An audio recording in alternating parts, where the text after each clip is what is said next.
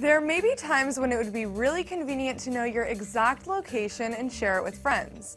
What if you're stranded on the highway and need a friend to pick you up? Or maybe you're in a huge parking lot and want to remember exactly where you parked.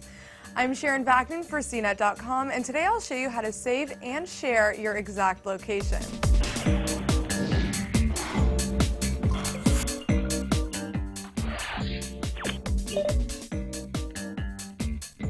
The best part about this tip is that you don't need to install any extra apps to do it. Head to Google Maps and tap the Current Location button.